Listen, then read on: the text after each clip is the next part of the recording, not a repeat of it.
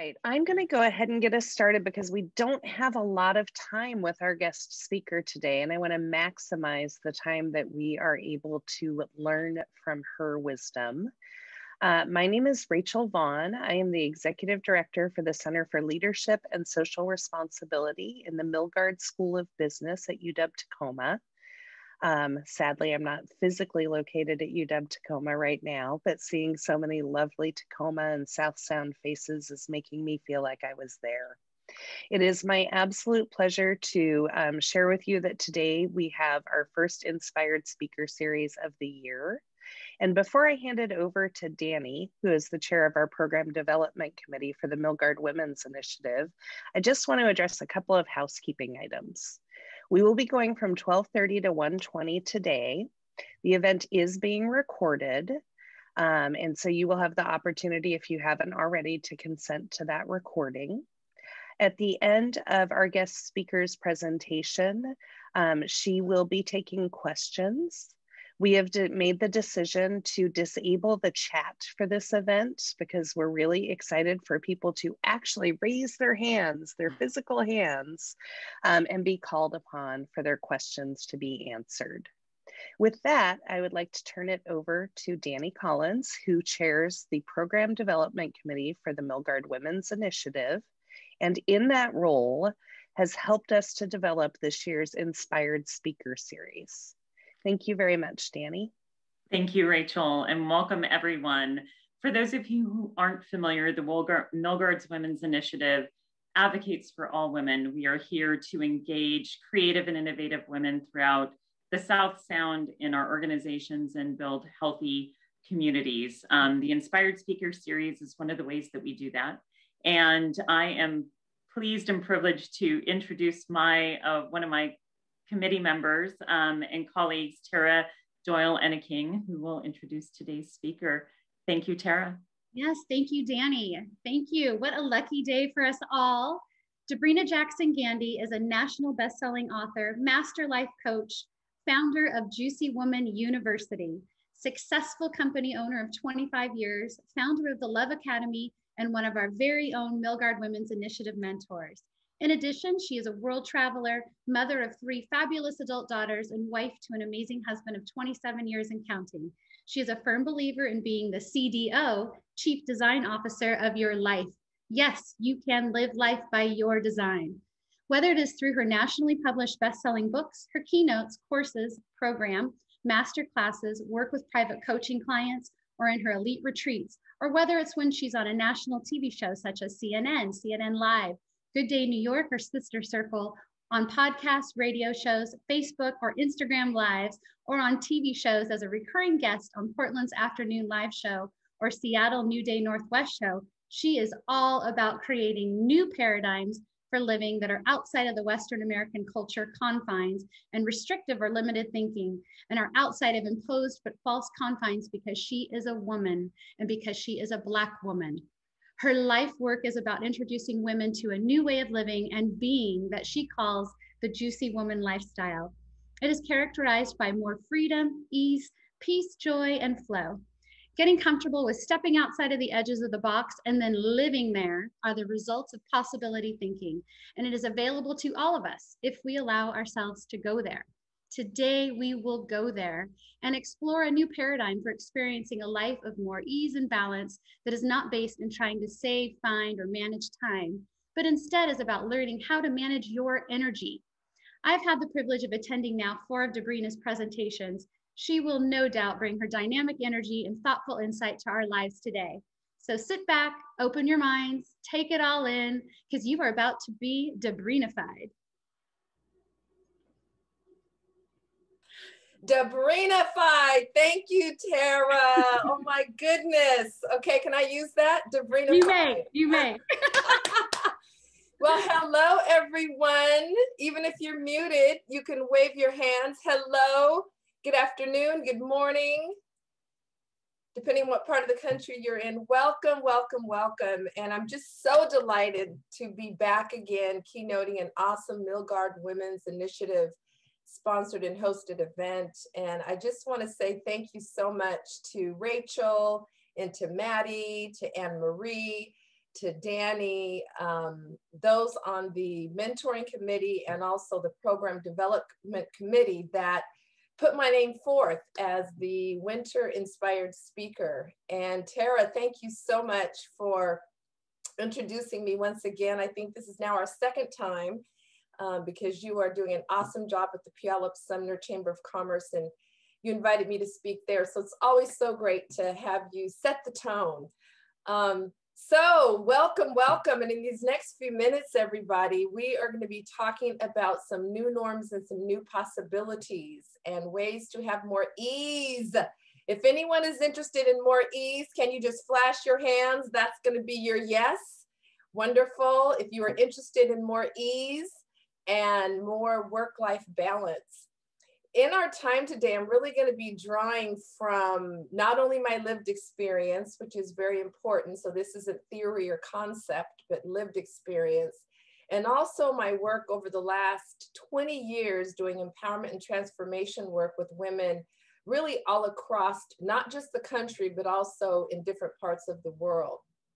So I'm going to be drawing from things that you might find in my first national best-selling book, Sacred Pampering Principles, for those of you who may be familiar with that book, and also from my second national best-selling book, All the Joy You Can Stand. And these are principles I live by. They're what I teach in Juicy Woman University, and I have seen the profound difference that they can make in one's life.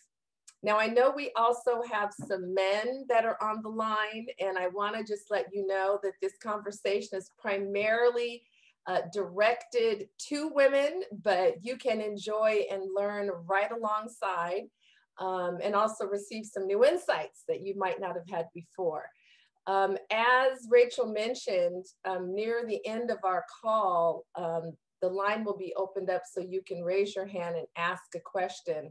And I'll have a chance to call on a few folks. So we hope to get some questions in before we're finished today.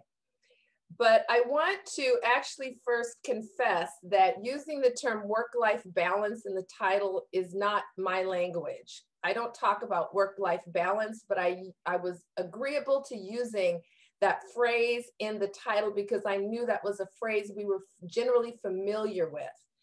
And really my interest is not in balance. It's about us learning how to manage our energy differently.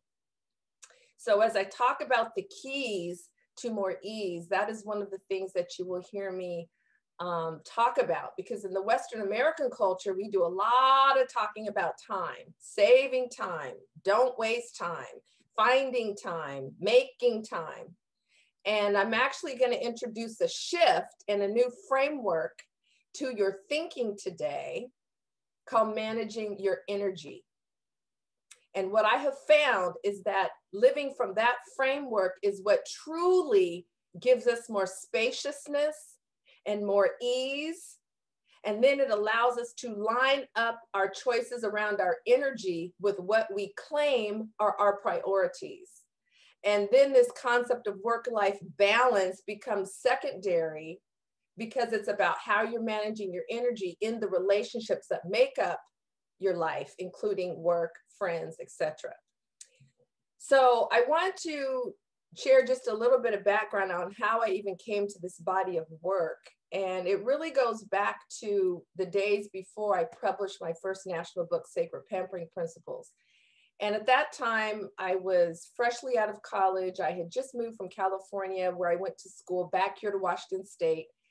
And when I was in California, I made some observations that really contradicted what I thought was going to be the reality going to Southern California for school with all the sunshine and surf and beautiful people and beautiful bodies. I thought I was going to be encountering some of the most deeply satisfied people on planet Earth. But what I found was something very, very different. That there was actually a lot of dissatisfaction, at least at that time, and a lot of complaint.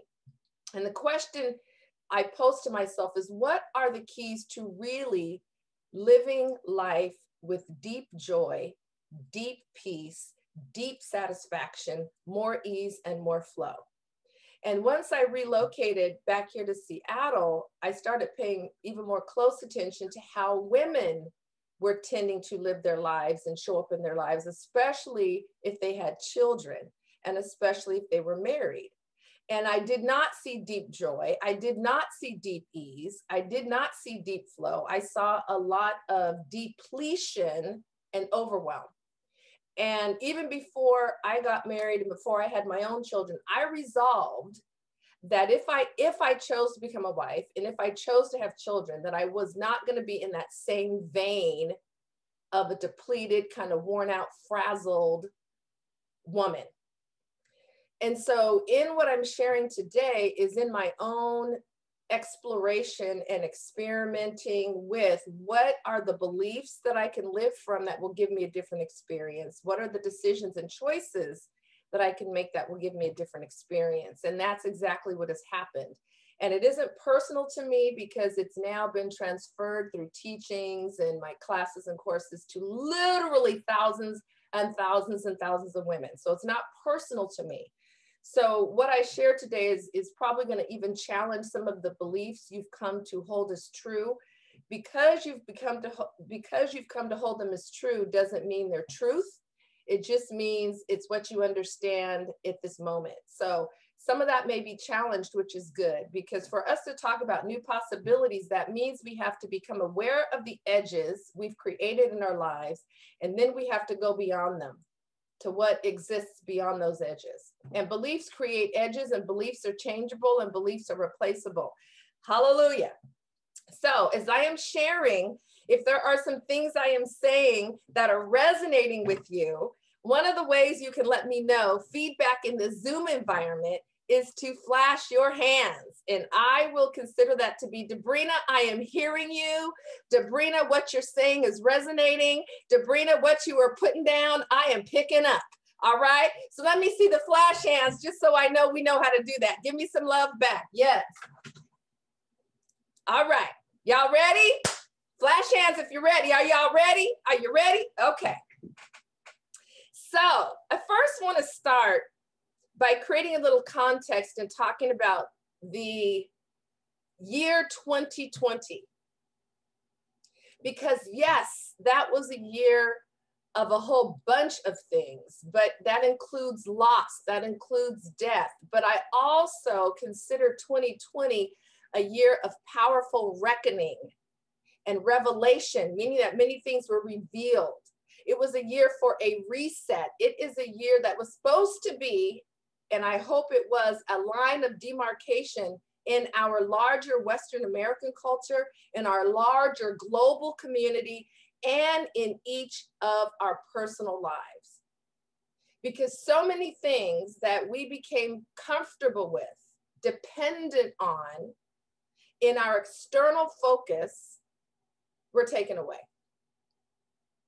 And so there are some powerful lessons from 2020 that are part of this conversation tonight, this afternoon, because I've heard people say, I can't wait for things to get back to normal. We're supposed to go forward to a new possibility, not back to normal. And let me tell you why back to normal isn't such a glorious place to go to. Because if you look at the state of our hearts, our minds, our bodies, our relationships, a lot of breakdown was afoot. There was a lot of contradiction and disjointedness between our public-facing self and what may be going on in our private or personal lives. There was a lot of relationships that broke down, a lot of divorce that happened, frustrations soared, domestic violence increased, child abuse increased. We have the highest divorce rate of any country on the face of the earth out of 196 countries. We have the highest percentage of our citizens that are incarcerated. We have the highest homicide rates, the highest abuse of pharmaceutical drugs. We needed to cease in that same vein, creating those outcomes. We were focused on speed. We were focused on quantity, doing, tasks, negative judgment, competition, comparison. That was pre-2020. 2020 was to draw a line to say there needs to be a new possibility that we collectively step into, because many aspects of how we were living and many aspects of this culture or out of order. So with that said, that's what the new norms and new possibilities I want to be sharing with you about have that in the backdrop. That should have been a line of demarcation. I know for me in my business, the amount of activity, business activity I was engaged in and the number of hours in my business dropped. I decreased it down to 25% of what it usually was. 25%, yet my business grew 33%. So I can't go back to my old 100% because I saw that I could decrease my activity, increase my productivity, decrease my activity, increase my intentionality and my focus, and have my business grow with fewer hours. So why would I want to go back to that normal? I get to go forward to a new possibility. Like I can work fewer hours and yet generate more revenue and net profit. What? Let's stay with that new possibility. So I want to share with you four keys. I think I might have time to get 5 in, but I want to share, leave time for questions. So I want to share with you 4 or 5 keys that I have found in my life make a huge difference in having an experience of more ease and work-life balance. And what I want to underscore is that so often in our culture, because we focus on behaviors and actions and not the beliefs informing the behaviors, that I'm giving you kind of a superficial, so to speak, introduction to this concept, because I'm mainly going to be talking about behaviors, and we don't have time to actually look deeper to the cause level of behaviors, which is our beliefs. And you can't step into new paradigms and new possibilities without challenging your beliefs. So I'm going to just put forth the inquiry for you all to inquire into what are the beliefs I've been holding about ... And it can be about money. It can be about your energy. It can be about success. It can be about love. It can be about parenting, and the list can go on and on, having a successful business. But most of us don't take time to actually explore our beliefs. So we're not doing that in this call, but it's something I really encourage you to do. We also have family beliefs that need to be challenged, cultural, Western American cultural beliefs. We talk about generational beliefs, but I've created a Debrena-ism called generational beliefs that are being passed along through the female line in our families that may be restrictive or limiting, that need to be challenged. So this is time for a belief upheaval and review. But for today, we're just going to talk about some changes in behavior. So first of all, is you heard me mentioning a shift from managing time to now managing your energy. Debrena, what does that mean? So time is more static and fixed. We all have 24 hours in a day, and it's established by how long it takes for the earth to revolve once. I haven't found a 25th hour. If you find an extra one somewhere, please let me know. But all of us have 24 hours fixed and static of time. However, our energy is not fixed and static. It is a resource that can be renewed, can be increased, can be transformed, can be replenished. So when you're looking for more ease in your life, instead of focusing on a fixed static factor of time, shift over to now managing your energy, where the question becomes how and where and on what and with whom am I utilizing my energy? And am I utilizing it in ways that are creating forward motion and progress in my life? Am I utilizing my energy in ways that are bringing me joy and connecting me to my joy? Am I utilizing my energy in ways that my energy is reciprocated, or is it one directional? Is any returning to me? So starting to shift to managing your energy has you ask yourself new questions before you engage in things. So you're not an autopilot. You're now asking yourself, out of this framework of managing your energy, what and how and where and with whom am I utilizing it? And is it going to renew Is it going to be refilled? Is it going to be refueled, etc.? And I promise you, you will say yes and no to new or different things when you shift out of the time construct to the framework of managing your energy.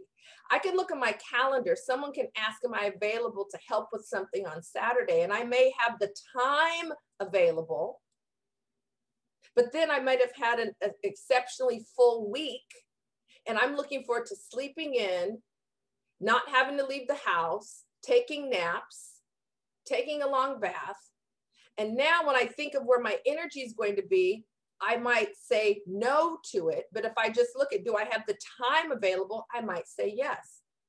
So when you start living your life from a framework of managing your energy and questioning the effect on your energy of engaging in or partaking in or interacting with or saying yes to, your responses most likely will change.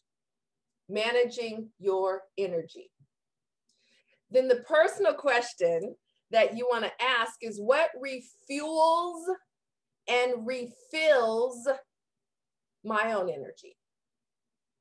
I am so committed in my life to having friendships that refuel, refill, and are reciprocal, working with clients that do not deplete me, because I can see the warning signs in the exploratory conversations. So I do not enter into client relationships or relationship with coaching clients or students in my courses where there's a depletion cycle. No, no, no, no, no, no. So what refills and refuels me personally? And then it needs to be built into your life. Not treat it like a special event once I get through this really rough period. Then no, stop deferring. Build it into your life, okay? So that's one paradigm shift from managing your time or obsessing over trying to save and make time when it's a fixed static factor. Now move over to managing your energy as the framework and the questions that you now ask and pose before you engage and partake in things, okay? And if something is affecting your energy in a way that it's depleting it, then you look at what are the shifts that can be made to change the energy dynamic. Don't continue to partake when your energy is being depleted. It's a very valuable resource. Number two, you have two superpowers, every single one of us, that you get to more fully invoke when you shift to managing your energy and you up your commitment to more ease and balance in your life. And it's the superpowers of decision and choice. Decision and choice. So decision is what draws the line in the sand, and then the choices you make are aligned with your decisions. So for example, I had a friend over here at my home the other day. As we come slowly out of COVID, I've been having people over one-on-one to just reconnect with friends live real time, 6 feet apart. You on one couch, me on the other one. And this particular friend of mine has been, I didn't know how long she had been dealing with an autoimmune disease. I thought it was just the last few years. It's been 20 years. And I said to her, are you ready to heal? And then she went into her frustration about all these years of the aches and the pains and the inconvenience of the disease. And I said, I heard that. And my question is, are you ready to heal? And ready to heal is a decision. Yes, I'm ready to heal. And then how do you know? Because your choices line up with the decision. And all of us have those two superpowers. No one can take that away from us. So you get to invoke that more fully and take a look at what you say is important to you, and are your decisions and then your choices lined up with what you say is important. And unfortunately for many of us, and I've had this confirmed and reconfirmed, so this is not based upon theory or supposition, but after hundreds of women coming through my Juicy Woman University program, it is very clear that so many of us have major gaps and contradictions and holes, that what we say is important and then the decisions and choices we're making are not aligned. And when you have gaps between those two things, you lose personal power. It leaks like a leaky hose left on and the water is just pouring out. So one of the ways to up your personal power is you close the gaps where the power's leaking out. Okay? So superpower of decision and choice. And it scared my friend half to death when I asked her that question. I could see it on her face, because I wasn't just listening to the narrative about the pain and suffering from the disease, autoimmune, which I believe is reversible if it's autoimmune or degenerative. I said, are you ready to heal? I said, if you are ready to heal, get back to me, because I do emotional forgiveness and healing work with people. And you've been having your body treated for this, but not doing the inner work. And so the notion that she could really heal, I think, scared her half to death. I think she's begun to identify with the disease, and life without it might be a new thing that scares the out of her. So that's a second key to a life of more ease and balance, is invoking more fully your superpowers of decision, where a line is drawn in the sand, and then the choices that result from support of that decision. And to take a look at where you need to make some decisions, or where you've been avoiding making some decisions, or you've made a decision based upon what you think will make other people happy, but you aren't. You are the center of your own life universe. You are the sun in your life universe, and you want to stay in the center. That's different than number one. I know I'm not make yourself number one. No, I don't teach that. Put yourself back in the center of your life and stay there. And then everything else orbits around you. It works quite beautifully. Everybody wins. Number three. Okay, this is where you can get off this phone and move into key number three immediately. And key number three is subtraction. What? The Western American culture only wants to add, and more. What? Debrena said subtraction. Yes. Yes. We need some subtraction in our lives. What am I talking about? We need to subtract a lot of the stuff, for one, because stuff holds energy and will deplete us. So too much stuff in your environment, too much stuff in your house, too much stuff in your car, too much stuff in your room, you'll be tired all the time. So some of us need to purge and subtract some stuff. Over last year during the shelter-in-place homestay, I decided I was going to purge out all the I have a paper, hold on to paper problem. I hang on to too many documents thinking one day I might need them again. 9 garbage bags, huge Glad garbage bags of shredded paper I hauled out of my office. I still had papers from 9 years ago from a board I served on. Like, when would I need that again? Notebooks when I was on the board of trustees. So what do you need to move out of your physical space? The literal stuff, okay? And that's actually one of the keys as well. So subtraction, so we need to learn, and this is especially to the women on this line, how to say no without guilt. Without guilt's the key part. Because what is the guilt arising from? Some old beliefs. Okay, so we're not doing the belief work right now. We're just looking at the behavior. So let me give you 5 ways to say no, because this will support subtraction. Especially those of you who are wives and mothers. You really have to invoke the subtraction law, the subtraction key. So there's no thank you. There's I'll pass. There's that doesn't work for me. And that's when there's a negotiation you'd like to have. That doesn't work for me. Now you're going to counter offer with what does. Or the 5th way to say no, I have another commitment. to yourself, to your well-being, to your energy, to your sacred self-care. They don't need to know that part. I have another commitment. 5 ways to say, I'm not going to partake in that. No, no, thank you. I'll pass. That doesn't work for me. I have another commitment. So there are some of us on this line that need to invoke those forms of no beginning yesterday. And that includes to friends.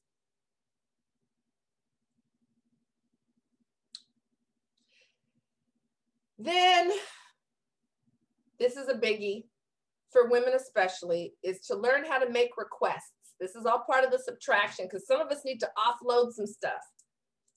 Okay, we got to offload some stuff. You might need to bow out and complete some responsibilities. I remember several years ago, I was on 3 different boards and I attended a women's conference with one of my mentees that invited me to join her. And I was in a session where the seminar leader said, list all the things you're involved in right now.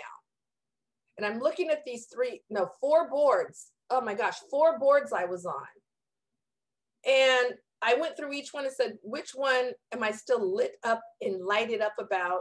And the energy is reciprocal. That's the ones I'm going to stay on. And the other ones, when I get back home, I'm going to graciously announce my transition out. And that's what I did. I subtracted those 2 things. So sometimes we need to subtract from some things we're involved in, and we need to go and check to see, oh, what effect is this having on my energy? Does it energize me? Do I look forward to it? Do I have a little bit of a pit in my stomach knowing the meetings today? Or do I get excited? You ask yourself those questions. We do not have to have our lives filled with things we're just tolerating.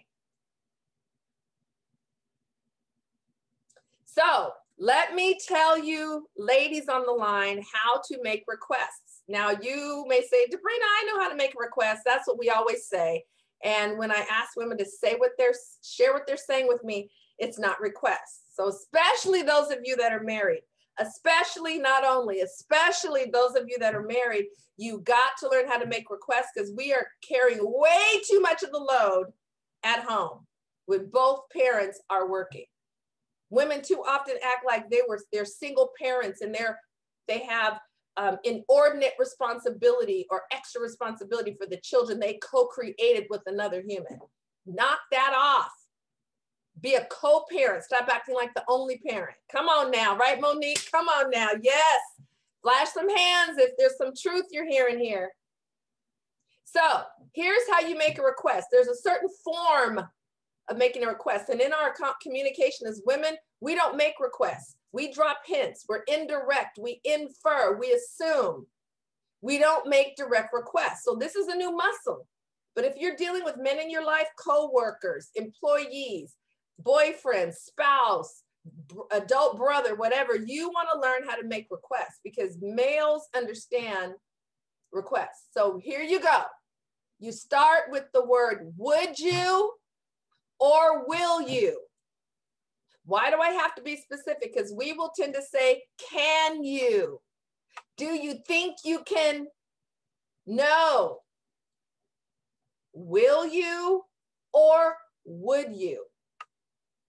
I was just speaking to one of the students in Juicy Woman University the other day who was very frustrated in her marriage.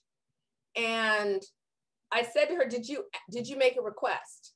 And I was talking about her husband. She goes, I've already done that. I've done that so many times. I'm just so tired of asking. I said, okay, share with me what you said this morning that had to do with the grocery store.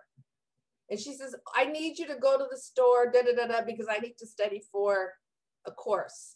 I said, that's not a request. That's a statement. She swore she'd already asked him. I said, women that say they're asking and making requests and they're making statements. It starts with will you or would you? And then there's an action and then there's a question mark on the end. When you put forth a request, the other person has the space to say yes or to say no. If they say no, then come back with another request or put the request forth to somebody else.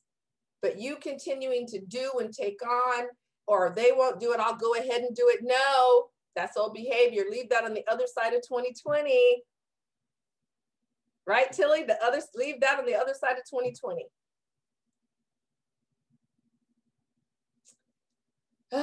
So there's some retraining that may be involved as well. If you've been doing way too much for other people, let me say it again. If you've been doing way too much for other people, they've gotten used to it. They've gotten accustomed to it. And when you shift, they might experience a little bump of inconvenience and you may get a little pushback. That's human. Take your stand. They will adjust. Let me say that again. They will adjust.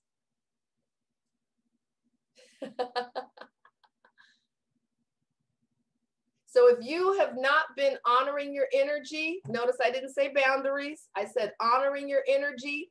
And if you've not been honoring yourself and your energy, and you start to upgrade your attention to that, you'll become painfully aware of how much you've been dishonoring that, because folks are going to still be engaging with you based upon your old MO. Again, I was talking to the same student, this one that was very frustrated.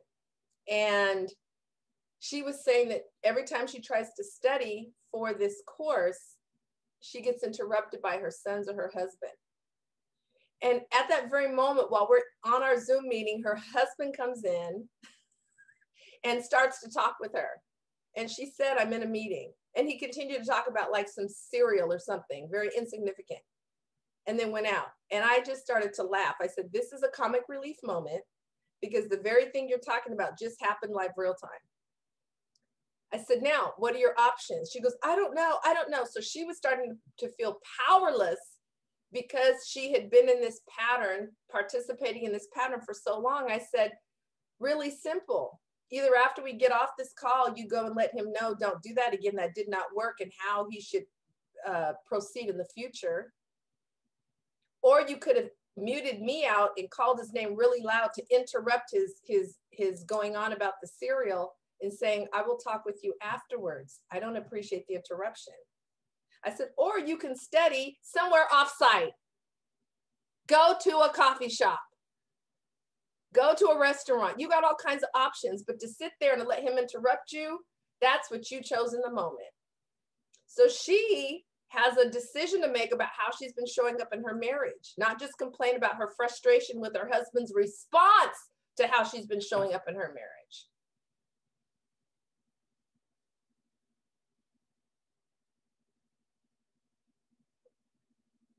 So, and that was creating stress in her life. So when she takes a stand for herself and brings her voice forward, she's going to have more ease in other areas of her life too, because she's doing way too much at home. She's not feeling appreciated in her marriage. She has a lot of power as the chief design officer of her life to create a shift.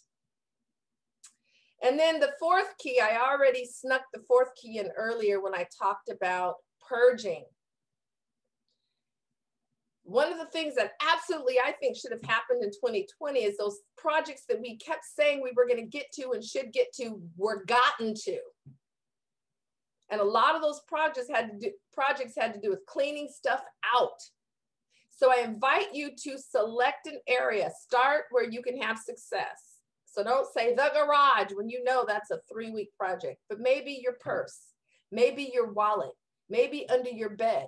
Maybe a guest room closet if you have a guest room. Maybe a section of your closet. Maybe a drawer. Start small and be victorious in purging. And I didn't say organize, that's different. Keep the same stuff and stack it neatly. I didn't say organize. Purging means you subtract the amount and quantity of stuff, okay? Hey, Patricia. So the fourth key is purge. Where can you start in your personal life? Start someplace where you can be victorious. It's not dependent on anybody else. Don't start with something for the kids or the husband or the friend. Start with something in your personal life, like your wallet, like your purse. Clean out the gum wrappers, the coins floating around, the receipts sticking out of the wallet. If it can't clasp because it's so full, clean some stuff out. Maybe one of your drawers. Okay? That's going to free up some energy. It seems like there wouldn't be a relationship between our outer world and our inner world, but there is. So I hope everyone has heard in these keys to experiencing more ease and balance, some things that you can begin to attend to even once you are off this call. And again, these things are not theoretical. They're not conceptual. I didn't read them in someone else's book and say, I think they work. No, these have been tested and tried over and over again for many, many, many, many, many, many years with thousands of women.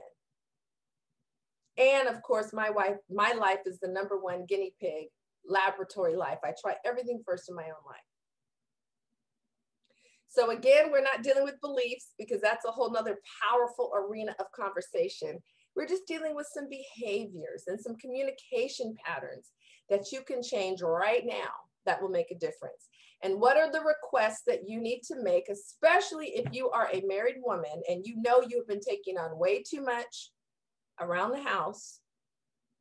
What are the requests you need to make? Or what is a request to make to your spouse? For those of you who have children that are 4 or older, your kids should be doing chores. That is my belief. And I don't just mean cleaning up behind themselves. Chores mean you're contributing to the household because you cannot pay the mortgage or rent. And it needs to be age appropriate. I'm encountering too many parents. This is a side note. This is just Debrena's passion coming out. I'm encountering too many parents whose kids don't have chores. And the kids are like 8, 9, 10, 11. What?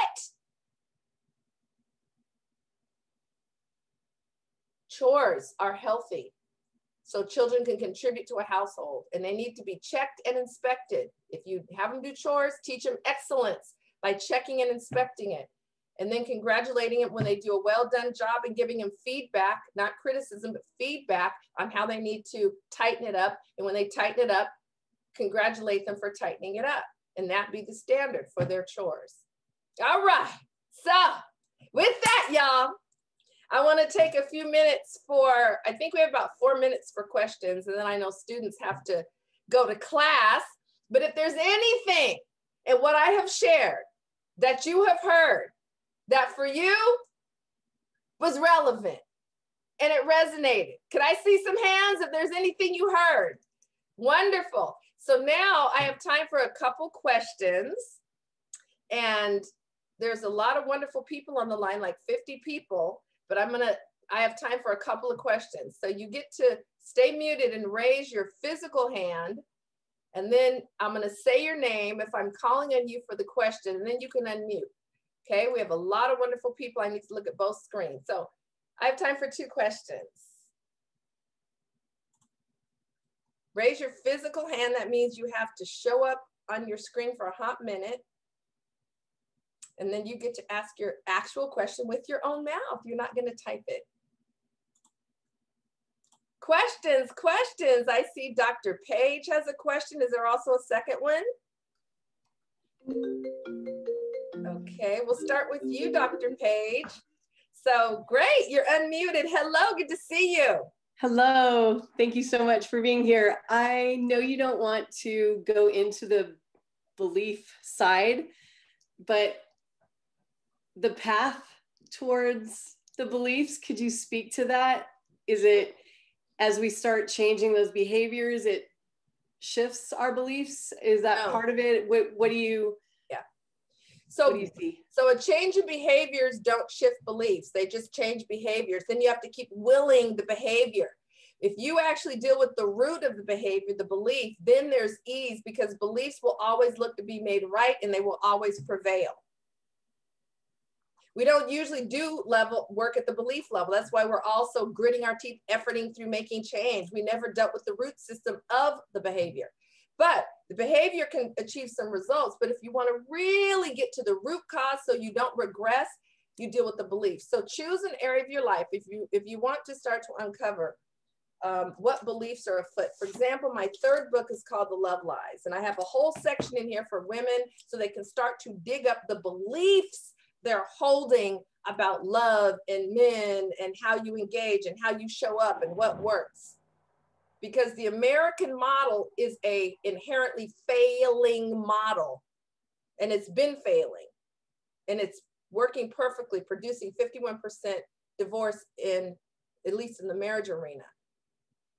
We keep following a failed model. So I give women some exercises. So first of all, choose an area of life.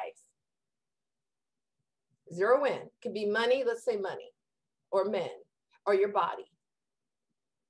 And you write down what's been occurring. So like a reporter watching a scene, they're just reporting on what they see. There's no judgment. It's not good or bad. There's no criticism. Oh my God, how could you?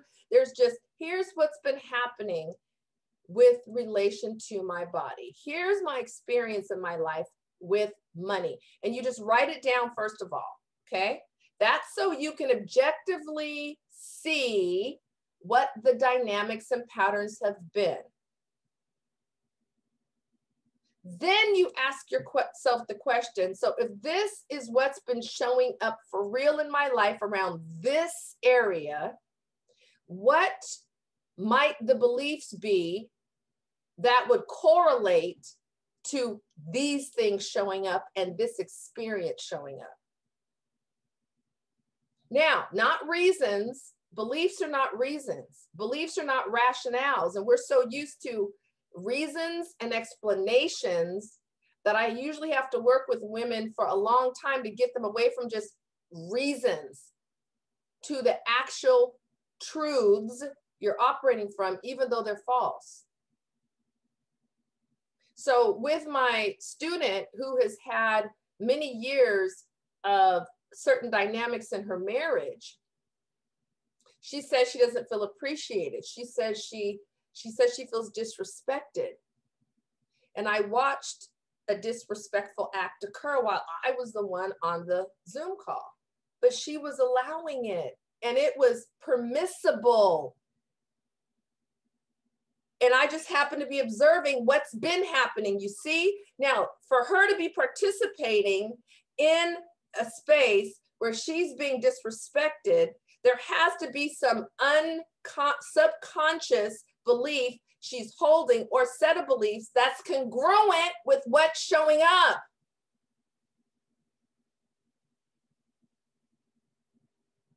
Her level of self-love has to be at a place. There's levels of self-love. We always say, do you love yourself or not? No, there's levels of self-love. Her level of self-love is low. And it needs to be upgraded because at higher levels of self-love, disrespect can exist in the same space. So there's some beliefs that she's holding that are showing up in how she's dancing in her marriage and engaging and relating and what's being allowed and what's being permissible in her space. You see? But that can be with any area of our lives. That's just one example. Transformation is based on doing the belief work. So I'm not just personal growth and self-awareness. No, I want transformation, new creature, caterpillar to butterfly. When you do belief work, caterpillar to butterfly can happen, but you are the butterfly. So great question. So any of us can do that work. It just requires sitting ourselves down, getting out a piece of paper, zeroing in on a specific area of life, particularly where we want to break through or we want to elevate to a higher level, and say, what's been occurring? What's been happening? What have the patterns been? And then what might the beliefs be that would correlate to and be congruent with those experiences showing up? Then there's work you do once you've actually excavated your beliefs, but really that's the first part. You don't have anything to work on if you haven't even identified what beliefs are running your life, because our beliefs run our lives, not us. We think we do. Our beliefs are running our life. So with that, I think the students are going to have to go to class. In the chat, if you all will turn that back on, I'm glad to have the university provide my contact information. And I just want to turn it back over to, I don't know if I'm turning it back over, to Miss Rachel. I just thank you all so much for being with us. Thank you to the University of Washington, Tacoma campus, University of Washington, the Center for Leadership, or Leadership and Social Responsibility, right? Yes, for making this available. Thank all of you. I thank all of you for taking time out of your day. And now I want you to actually move into action, not just hear it, but now execute. So Rachel, back to you. Thank you so much. Mwah. Applause for Debrena. Oh my gosh. I was so struck, Debrena, by the phrase, if you can't clasp it because it's too full, it's time to clean it out. And I thought that was an absolutely great description, not just of a purse, but of our lives. Woo! So thank you so much for being with us today, Debrena. Debrena's contact info is in the chat. I hope you all have a wonderful afternoon and are able to take action on at least one thing today. And we look forward to seeing you at the next Inspired Speaker Series event during spring quarter. We'll be releasing more information about that in the coming weeks. And in the meantime, a big thanks to Danny and the Program Development Committee and Tara for all of the work that went into making this happen today, as well as Anne-Marie Martin, who of course did a tremendous amount of work behind the scenes to promote this event. So thank you all and enjoy your afternoon. Bye-bye.